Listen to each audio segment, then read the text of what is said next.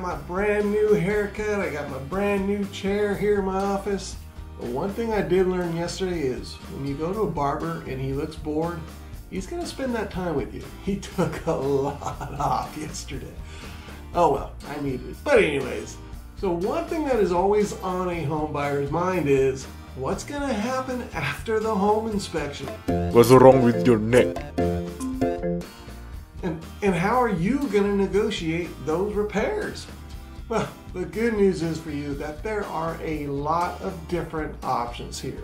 And one of those options is actually getting a credit from the seller. But how does that work? Well, that's what we're going to dive into today, so let's jump on that right after this. Well, full disclosure here, my name is Steve Arthur, and I am a local realtor here in the Long Beach area and all of the surrounding cities, powered by Nationwide Real Estate Executive. Let's take a look exactly as to what a seller's credit is instead of doing the repairs themselves. Well, actually, it is exactly the way it sounds. When talking about a seller's credit instead of doing the repairs, what this means is that the sellers are going to reach deep into their pockets and they're going to offer you money in lieu of doing the repairs.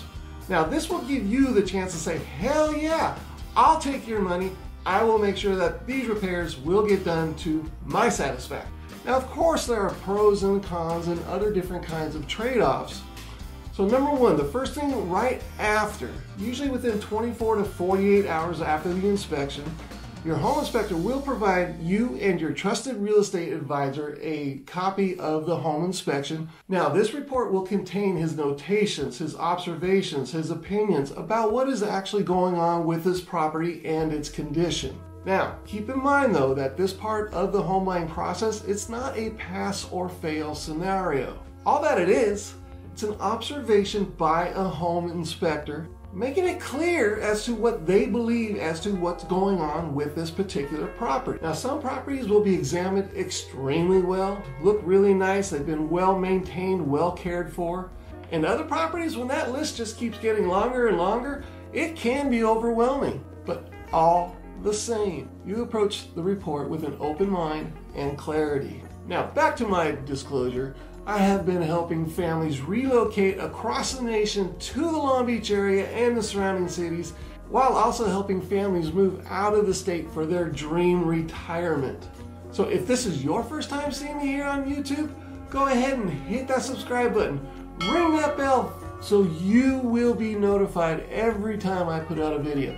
And I do put out these videos every single week, all about the things that you want to know about. Where you want to work, where you want to live, where you want to eat, and of course, where you want to play, and even what happens after the home inspection. So if you or anybody you may know is thinking about relocating to the Long Beach area, or if you are thinking about moving out of state and would like to know how much equity you have in your home to find your dream location, all you have to do is give me a call, shoot me a text, send an email, or just register on my website and I will personally call you. All my information is down below.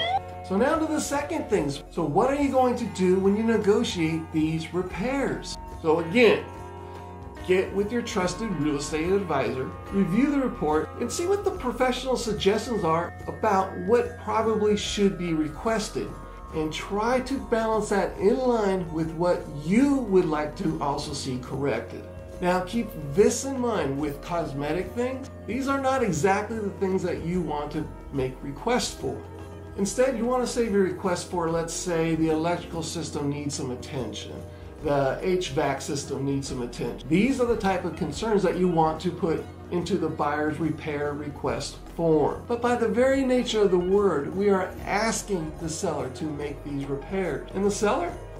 They don't have to make any of them, but most sellers will keep an open mind to reasonable home repair requests. So when we are talking about reasonable requests, so let's just say the home inspector brought up an issue with the air conditioning system. He states that it is outside the 18 to 22 degree differential that it should be operating within.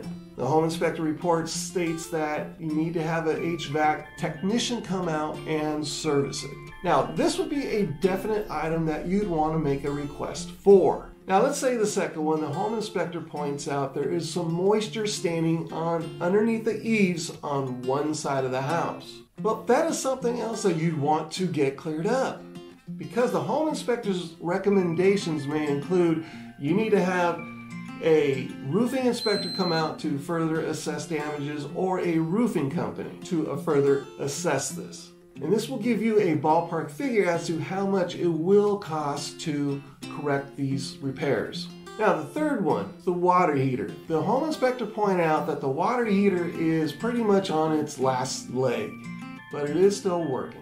So now you put all three of those items into your buyer's repair request form. Now, your trusted real estate advisor, he's going to have you sign it, and he is going to send it over with the home inspection report to the listing agent. When the listing agent receives it, they will take it over to the selling party and review it. Now, that takes us right into seller's option. Now, the seller has the option to say, yes, I will fix everything on this list, or you know what? I'll fix the first two. I'll go ahead and do the air conditioning unit, and I will take care of the roofing matter. But as far as the water heater, it's still working. Okay, that sounds doable. That sounds like very, very workable. Or one of the things that they can do is say, hey, you know, we're moving, we're kind of pressed for time, we don't really have all this energy and effort to call contractors, arrange for them to come out and get the bids and do all that. We just don't have the time. So how would you feel about taking a credit in lieu of us doing the repairs? Now, this is coming to you in the form of money, right? Since you can't receive cash for your repairs per se, what they do is seller agrees to contribute X amount to buyer's closing costs in lieu of making repairs. And this will actually be done on the form that will be used for the negotiations of the home inspection. Then what takes place is an addendum will be drafted that simply reads that the seller will contribute X amount of dollars to buyer's closing costs. But right now you're probably thinking to yourself, if I'm taking credit in lieu of doing the repairs, how come the money's not coming directly to me? Or why don't you just simply state it like that? Well, you know what? That's a great question. So the reason that the addendum is needed to get your credit from the seller, and the reason why this is being applied to your closing costs, because if the lender knows that the credit is being applied towards repairs, the appraiser, the lender, and everybody gets really, really nervous. What else is wrong? Why are you receiving money for this? You know, what's going on here? They just don't like that idea at all. But there is nothing, nada, zero, to preclude a seller from making a contribution to the buyer's closing costs, or simply lowering the price of the house. Now, in practice, I see this all the time here in Long Beach. One of the best things you can do if you're a buyer and you are in a situation where the seller does not want to make the repairs himself but is offering you credit, the best thing for you to do is simply accept the credit. And make sure that that credit is in line with the realistic cost as to what it may cost for you to bring that home to your satisfaction.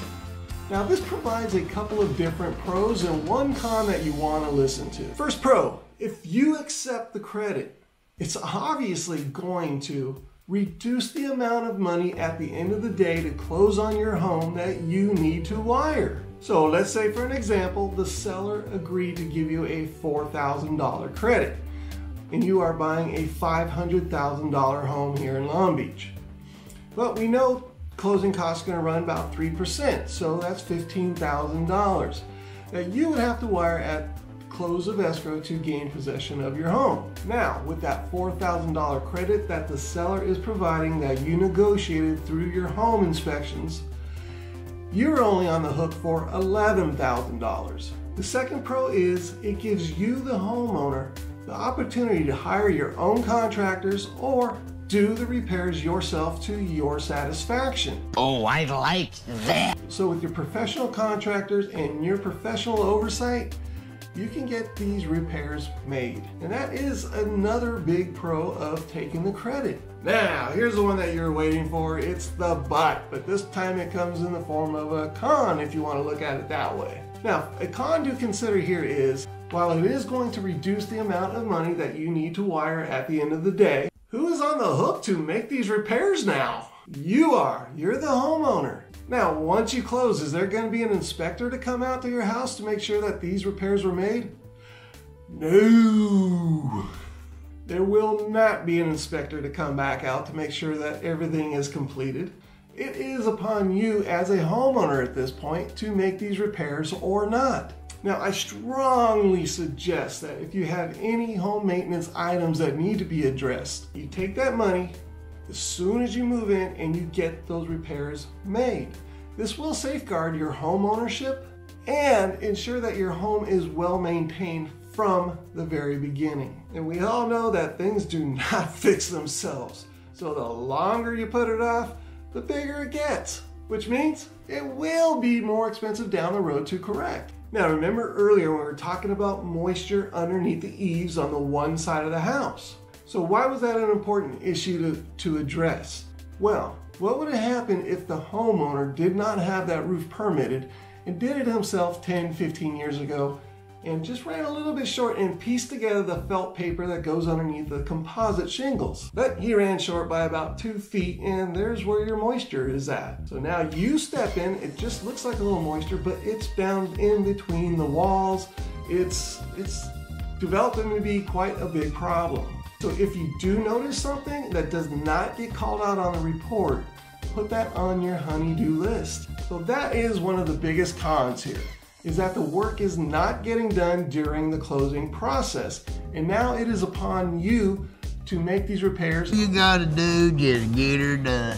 Well, I hope you found this video helpful. Again, my name is Steve Arthur, and I am a local realtor here in the Long Beach area and all of the surrounding cities, powered by Nationwide Real Estate Executives. And until next time, you take care and have a great one.